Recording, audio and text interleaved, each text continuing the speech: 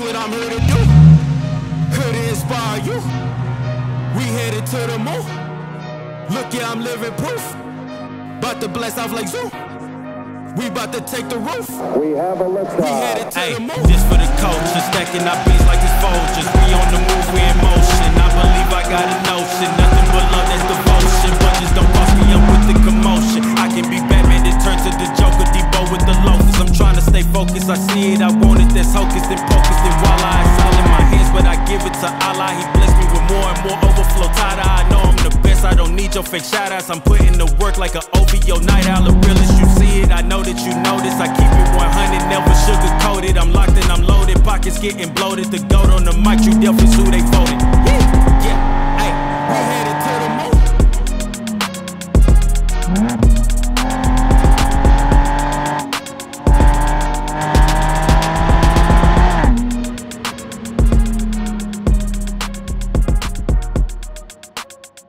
Today I want to share some impressions of one of my favorite devices that I've been using lately, the DJI Mic 2.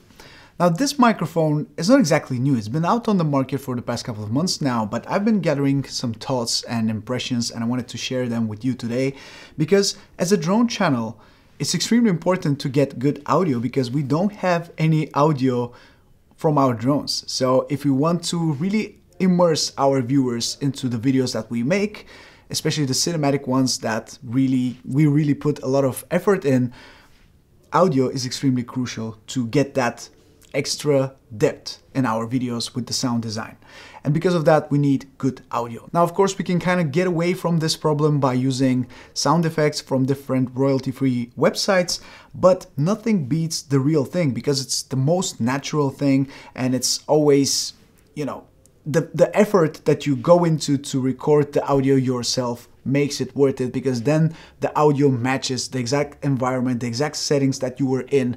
And of course, it adds a little bit more fidelity into your video. So for me, it's always the preferred option, even though it requires a little bit more work, of course.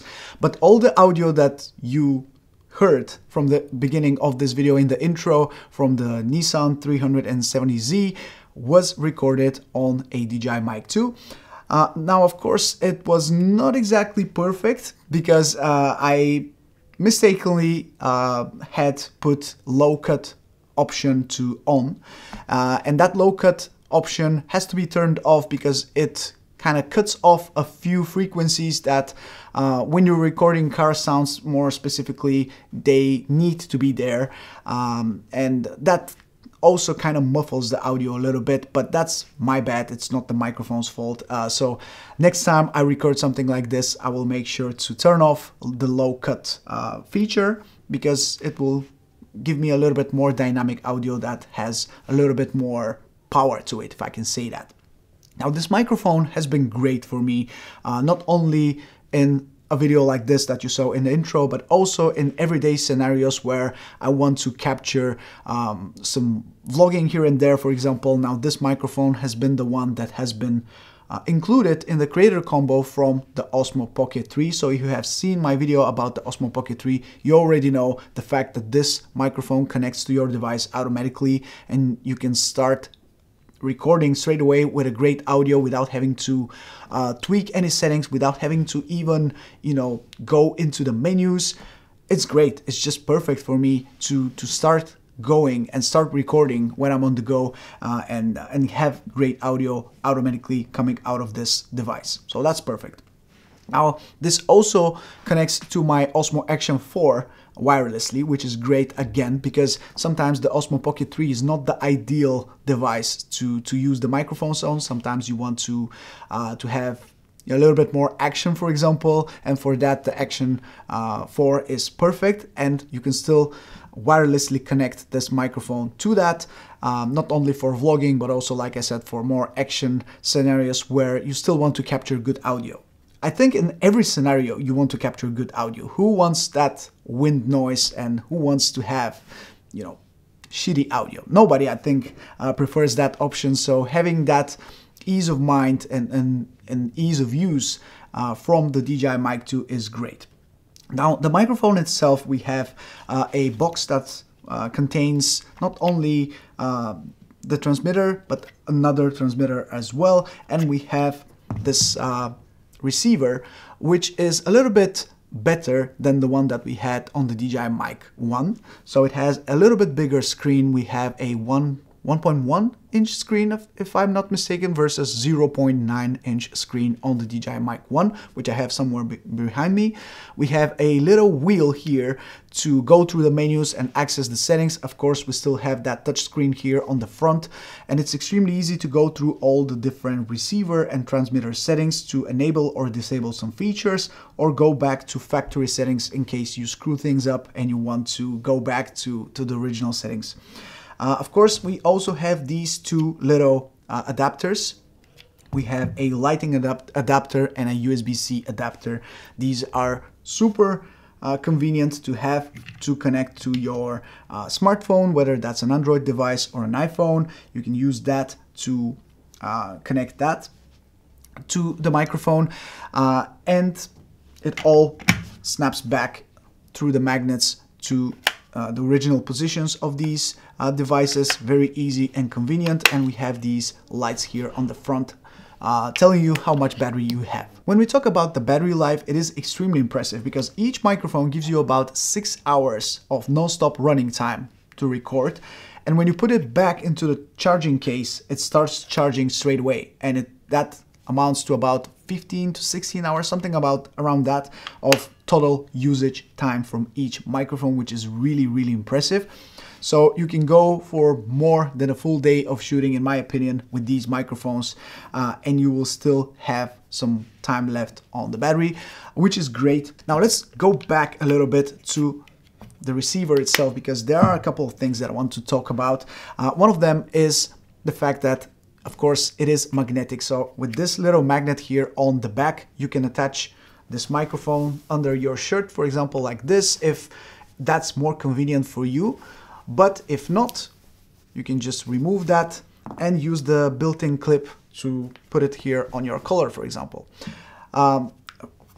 In the case, we also have these wind muffs, which are super crucial for shooting outdoors, and they just click on. You don't have to twist them or do anything. They just snap on, and then if you want to remove them, you just remove them, and that's it. On the side of the device, we have the power button, the link button.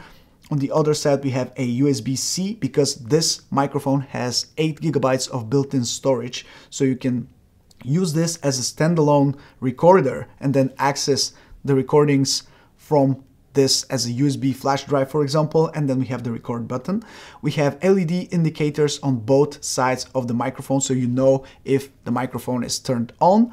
And if the microphone is turned on and you press on the power button, then you enter into the intelligent noise cancellation mode, which I'll demonstrate in a second because it's really good. Now, usually when I record, let's say in my studio, I wouldn't use that because I don't have other noises, and let me demonstrate that. Right now you're still hearing me from my boom microphone, which is just outside of the frame. It's a studio boom microphone, very expensive one, but it's kind of stuck in my studio. But if I want to have good audio no matter where I go, this is how the sound sounds like from the DJI Mic 2. I think it's pretty good from what it is and for how small and portable it is. Now let me demonstrate the sound from the microphone when we have noise cancellation, because it's really cool. And for that, I will press the power button. Now the indicator goes to yellow, showing that we are in noise cancellation mode, and I'll start recording. And now let's find a source of noise, which for me is my drone. So here we have the DJI Mini 4 Pro. I will put it here on the side and I will take off with it so you can hear how the sound changes when we have a loud noise in the room. So now the drone is right next to me. It's dangerously close, if I can say that, but hopefully you can still hear what I'm saying on the DJI Mic 2 with the intelligent noise cancellation feature. Let me just move the drone a little bit. So now it's about 1 meter away from me, and let's see if there's any big change in how the sound sounds like with this feature. And now the drone is around 2 meters away from me.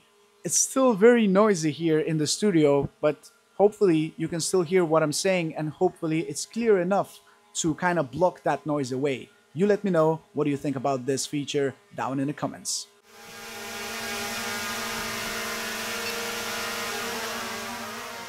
And finally, one major thing that I want to focus on when it comes to the upgrade coming from the DJI Mic 1, which was still an amazing microphone, to this, is the inclusion of this new feature called 32-bit float, which I think many people are crazy about nowadays and talking about a lot because it is a massive thing for this microphone being so tiny. It has this built-in memory, like I said, 8 gigabytes on which you can record 32-bit float audio, which if I should compare it directly, I would compare it to a RAW photo. It records a lot more data and it stores it in a bigger file, but has that dynamic inside the audio that even if you're recording something that is very, very loud, it will lower the audio levels automatically so you can capture clear audio. And even if you're whispering, it will raise up the levels a little bit to capture that whisper sound from your mouth.